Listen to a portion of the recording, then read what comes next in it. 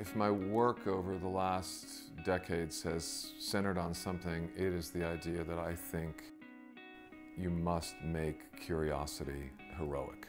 And engaging in painting, engaging to make the world interesting when no one is demanding that you do so, and connecting that into your life directly is an incredible journey. And this is what I've done. And I have found that in travel, I am bringing back to my studio here in Western Pennsylvania all of those notions and vibrations, the food, the color, the culture, the language. And in the midst of my gray skies here in Western Pennsylvania, I respond with color and respond with form. And I want to create an environment by looking at my paintings where the viewer feels they are absolutely alone with it. That they've parked the car and they've walked to this thing and they see it by themselves. I think art, to pull you in and teach you something, has to seduce you. There has to be a mystery that pulls you in its shape, in its form, in its color.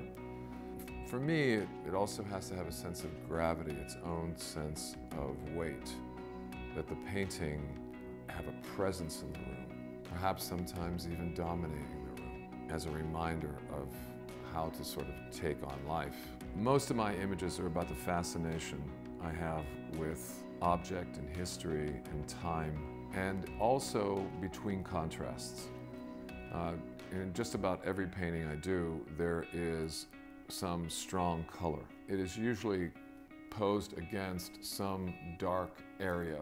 I think there has to be dialogue in painting. I think there has to be dialogue in human experience, and therefore, in my painting, there has to be this back and forth.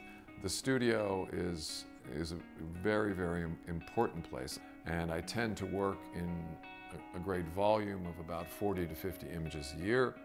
And then when it comes time to do a solo exhibition, I cut that down to the needs of the gallery, their understanding of their own space, and my understanding of the concept that I'm trying to communicate to the public.